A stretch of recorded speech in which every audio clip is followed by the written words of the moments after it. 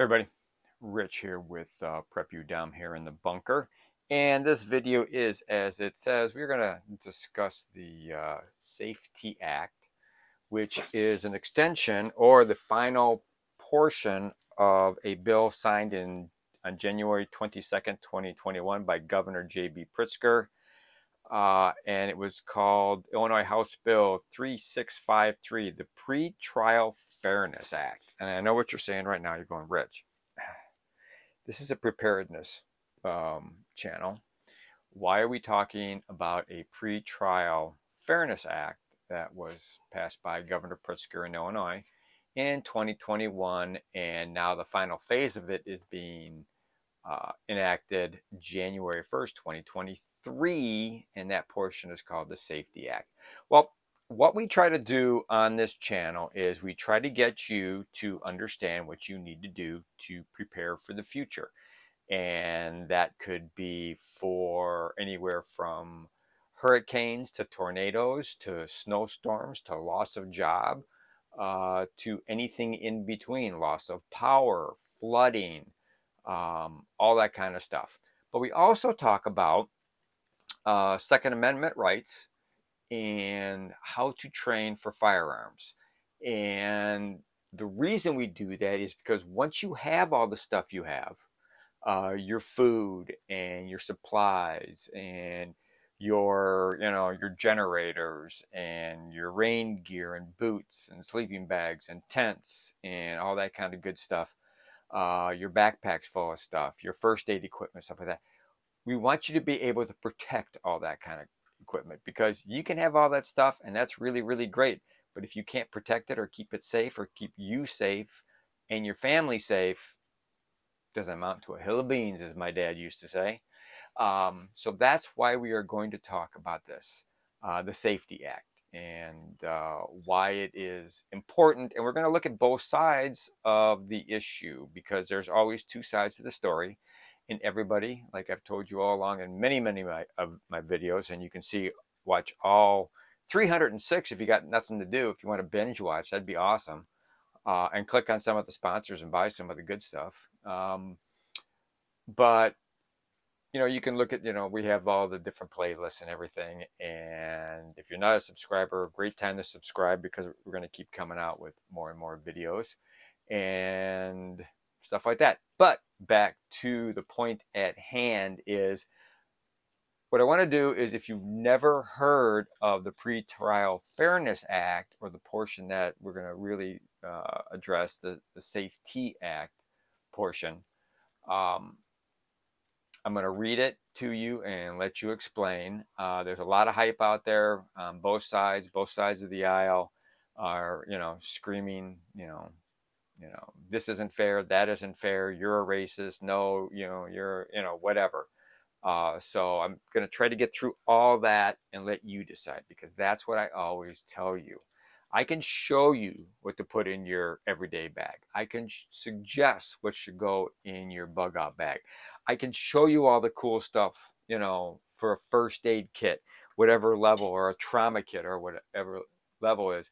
But you have to decide what's going to be in your kit. You have to decide what's important for you to carry, where you go, what you do, stuff like that. And that's kind of with this. I want to give you the information so you can make a decision. I've had several subscribers when we were discussing purchases of firearms or transfers of person-to-person firearms to each other, that have come up with, oh my gosh, Rich, the Sate-T Act that comes in, January 1st, 2023. I don't understand why everybody is in concealed carry. And I get your point. I really do. But let's look at the facts of this bill, and let's find out why it was enacted. This is going to take a little while. I've got several articles that I've pulled, and I have some information here and there, but I want to go through it methodically so I don't miss anything. And I may repeat myself, and I may triple-peat. I'd say three-peat, but the bulls own that terminology, so I can't say three-peat information, although I think I just did. But anyhow, I hope they don't sue me. Anyhow, let's take a look at this act. All right, so as we know, it was called the Pretrial Fairness Act, Illinois House Bill 3653, signed into law by Governor Pritzker January 22nd, 2021, the state of Illinois. If you aren't in the state of Illinois, believe me, it's coming to a state near you. I know some cities have the no cash bail. That's another name for this, no cash bail bill. All right. So now you're going, oh, now I know what you're talking about. All right. So let's go through this. This is actually an article that I took off the internet from the Jordan Law Firm. That's the Jordan Law Firm. And this was back August 29th. I printed it. So I don't know when. Oh, March 12th, 2021. All right. So this is shortly after it went into effect. So basically, Governor Pritzker hailed the passage of this bill as a substantial step toward dismantling the systematic racism that plagues our communities. All right. So basically, the law eliminated detention based on wealth, so they said. They basically said there's a lot of people in being held in prison, some not charged yet, which I don't understand why you would be in jail, not prison, but in jail and not charged. But I'm not a lawyer and I don't play one on TV, and I didn't stay at a Holiday Inn Express last night. But the fairness part of this is they were saying, you know, if you're wealthy, you can get bail. I always thought that whether you were wealthy or poor, you could go to a bail bondsman, and it wasn't based on credit. It was based on personal recognizance. So maybe some people that have skipped out on bail haven't been able to get bail the next time around. I don't know. I could be way off course here. But the law eliminates detention based on wealth, replacing it with a strict process for determining the risk of flight or violence. So like I said, it goes fully into effect January 1st, 2023. And they talk about one thing is clear: prosecutors and criminal justice attorneys in Illinois will have their hands full adjusting to the huge changes. If you're an attorney, maybe you know what that means. I'm not really sure.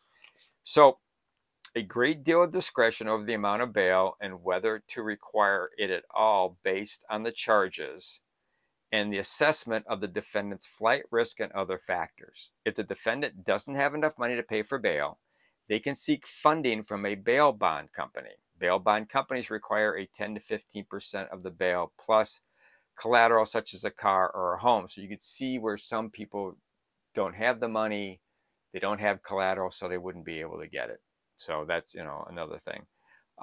If the defendant doesn't have sufficient funds for the bail bond premium or no valuable collateral, the defendant will be forced to remain in custody until the next court appearance. All right, so this means that regardless of the crime alleged, people with less money are more likely to spend in jail. In addition to reducing the amount of time a defendant can spend with their Illinois criminal attorney or their defense team, behind bars causes needless trauma for defendants of modest means. I get that. Definitely get that. But it really depends on the crime too, right?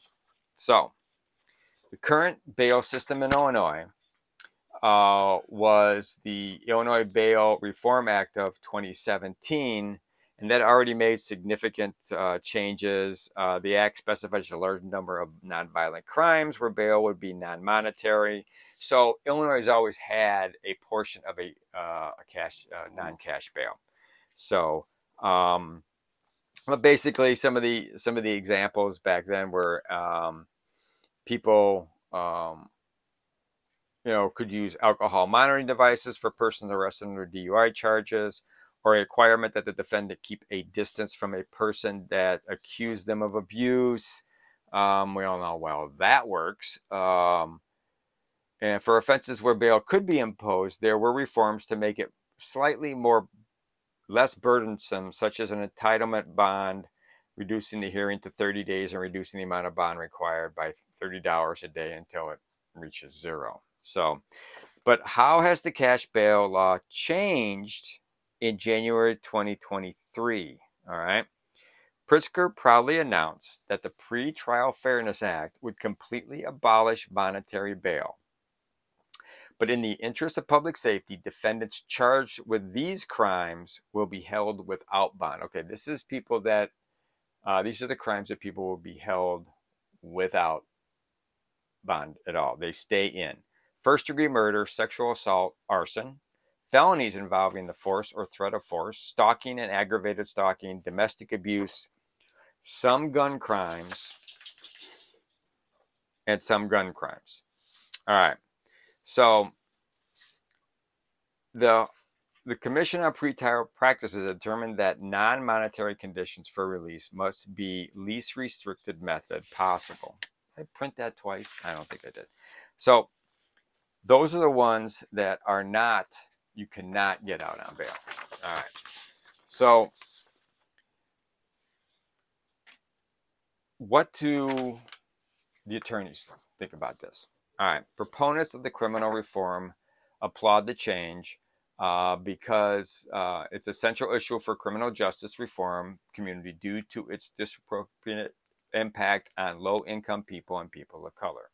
They cite the negative impact of being forced to wait for months, even years in jail, being held with because they can't get the bond. They talk about all kinds of, this person or that person was held without being charged. Again, I still don't understand how you could be. I suppose January 6th comes to mind, but anyhow, I digress. Be held without being charged with something. I'm just not sure. Okay, opponents cite public safety concerns. Opponents are concerned with proper mechanisms are not in place to ensure that defendants that are dangerous are not released. And they show some examples here.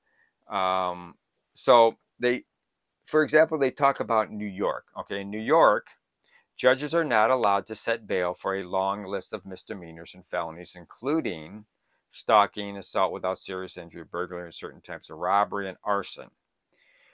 This happens in a large part because of outdated concepts that require judges to consider flight risk, but not public safety. Some opponents also cite loss of revenue to municipalities. All right. Well, I don't think we should be worried about that. Illinois criminal charges.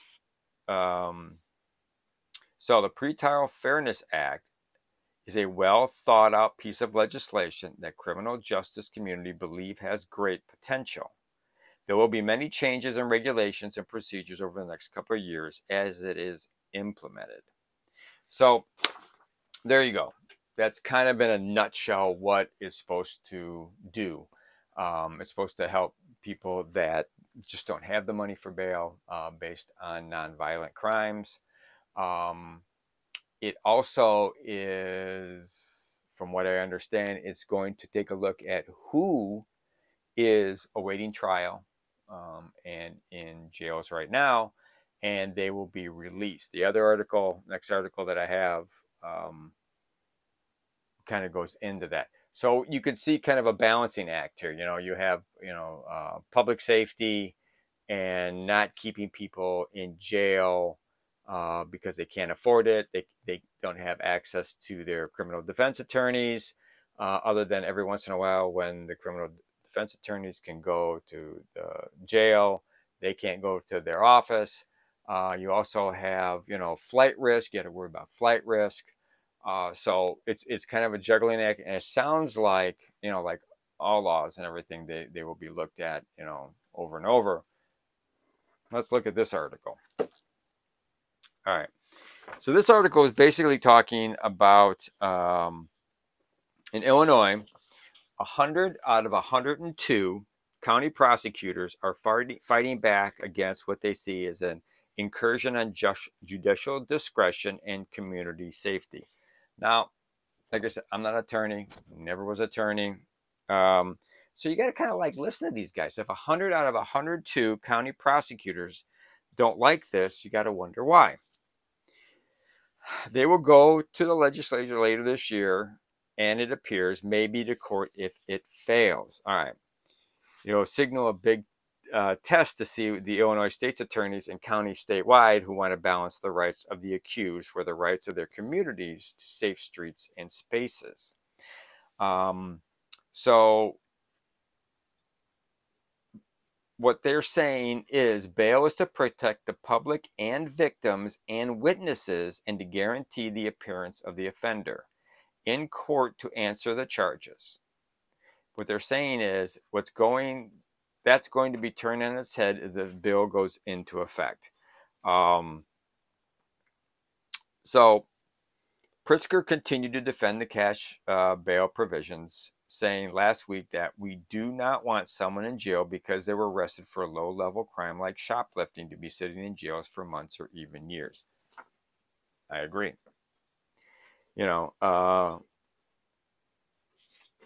Another concern of another one, he says, the issue is not pre-trial release for first-time shoplifters, but the new constraints on how judges can treat defendants who are charged with far more serious crimes.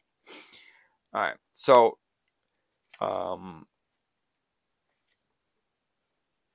apparently they're saying that this was rammed through without many people taking a look at the bill in the waning hours of 2021 lamed up session. And they're saying they want to take a look at this law again and try to tweak it where it needs to be tweaked. So the language specifying outline cash bail as of January 1st, 2023 is found on page 335 and 336 of a 764-page bill. So the DuPage County prosecutor explained, there's categories of offenses such as all drug offenses, all aggravated DUIs, and all forcible felonies for which you can receive probation, which includes robbery, burglary, arson, aggravated battery, where judges have no discretion. They cannot detain defendants in those cases unless they find the state provides the person is a willful flight risk, meaning they are planning or attempting to intentionally evade prosecution by concealing oneself, which he states is very hard to prove if someone's a flight risk. All right. He said, also bothersome to prosecutors that the bill's language quashes consideration of the risk of a released defendant may pose to the community at large. He says that under parts of House Bill 3653 taking effect in January, some alleged felon perpetrators can be detained on high cash bail before trial, but only if prosecutors can show that the defendant's pretrial release poses a real and present threat to the physical safety of a specific identifiable person or persons. So the catch here is demonstrating a threat to a specific identifiable person or persons versus the community at large. And this is put on the burden of the prosecutors. It's not on the burden of the criminal or the person that committed the crime to prove that he won't leave. They have to prove that he will or is a flight risk. So the community risk, not specific to an individual, can nonetheless be very real. Yet now these risks would not be grounds for pretrial detention under new legislative provisions. So you have to prove that that person is going to go after somebody specific or specific persons. So they've talked to several other county prosecutors, and they said when this law goes into effect, that in the 7 collar counties ringing Cook County, 4,000 to 5,000 prisoners awaiting trial will be released, and prosecutors under the new law will be able to seek reconfinement of only about a third of them, and then only for 90 days. He adds, the trouble is that the current caseloads will prohibit prosecutors from getting ready for trial within 90 days. If I can't lock up violent offenders, we'll have the same situation here as in Cook County. When criminals realize there are no boundaries, they are more brazen. So Glasgow states. So we go on in this article. So let's see, we go through many of the state's attorneys throughout the state are looking at House Bill 3653 as a major problem. It's going to cause their offices to totally change the way that they look at. And maybe you think maybe they should. Maybe they should look at it a different way. Maybe some of these people should have, no cash bail. I think they're looking at specific ones, like Berlin said, we're not worried about the shoplifter. You want to give them cash bail, that's fine. But they need to appear, and if they don't appear, then there needs to be, a warrant out for the arrest if they don't appear, and then that puts it on the police to go find them again.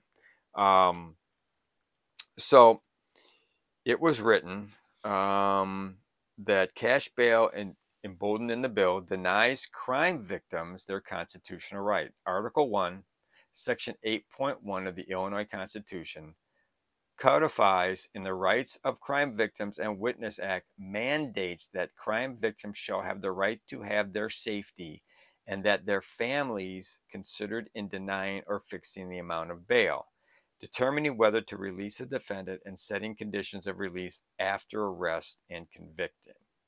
Eliminate bail clearly contradicts previously established and superior law, places crime victims at greater risk to be re-victimized, and unnecessarily subjects witnesses to threats and intimidations. So Berlin himself is thinking about legal remedies. He says the Illinois Supreme Court in Hemingway versus Elrod has affirmed on the issue of bail, it's supposed to be a balancing process. Judges are supposed to balance the right of the accused against the right of the general public to receive reasonable protective consideration by the courts.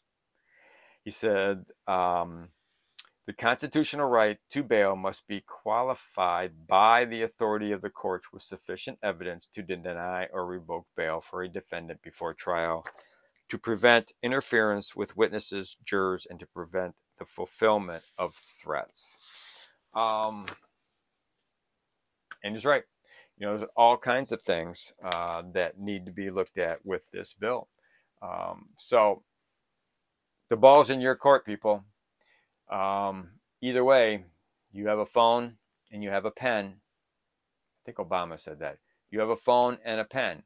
If you're pro this, then let J.B. Pritzker and try to convince some of your county state's attorneys that, hey, it isn't going to be so bad. Everything will be fine. If you don't like the idea, or if you're not 100% sure, investigate this. Go online. Go to DuckDuckGo. Type this in. Look at the different things. I looked at, Snopes, and they said some of the concerns were mostly false. But when you read it, they're looking at articles put out by different conservatives and Republicans that are against this bill. If you're against this, let them know. Make a big deal out of it. Let the people that represent you at the State House, let them know about it also. But I think at the very least, like some of my subscribers have said, maybe it's time that with the release of more people, and as you can tell, the defund the police movement and some of the other movements, if you don't have a way to protect what you have, your family, your prepping supplies, maybe it's time you do it. And I'm going to tell you, if you're going to do it, take a class. Don't just go out, and get a FOID card, but you should do that first. Get a FOID card. Take a class. Go to the range. Have somebody show you how to do it. Spend a little extra money. And know how to shoot that firearm that you're going to buy. Don't just go out there and buy a firearm and think you're going to be good at it, because you're not. So my point is, ball's in your court. Run with it or don't. It's totally up to you. But I wanted you to know about what's coming January 1st, 2023, just like I wanted to let you know what's going on with person-to-person transfer in Illinois, in 2023, 2024. and on. I'm just a messenger. But if you like the message that I sent you or concerned about anything else, you want me to look at anything more deeper into this, talk to some other attorneys that I've talked to that aren't too happy about this, and others say, you know, let's just wait and see. Let's see what happens. So that's it. If you got any comments, please comment. If you're not a subscriber, see the bubble up here? It says subscribe. Oh no, this one over here says ring the bell. So you're notified instantly of any video that comes out. So that's it. Like I said, it was going to be a long one. I hope you stuck it out. I hope it didn't make it more confusing for you. Subscribers that sent me a bunch of questions about this or comments about this, thank you. I totally forgot about this video. You brought it back to my memory. I appreciate that. And like we always say, always be aware of your surroundings, no matter where you are. Walking the dogs for skunks and stuff, at work, home, play, and at school. Also, make sure that you have plenty of food on hand for sheltering in place and the right type of food to bug out. And please, please, prep like your life depends on it, because it really does. Thanks a lot. Take care. See you next time.